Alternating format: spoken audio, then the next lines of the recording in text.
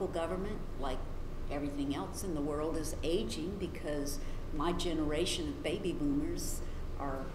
trickling off into retirement. And now that I've come back and consulted with a local government manager who has a bunch of senior people leaving, it's really come home to me that, man, now is the time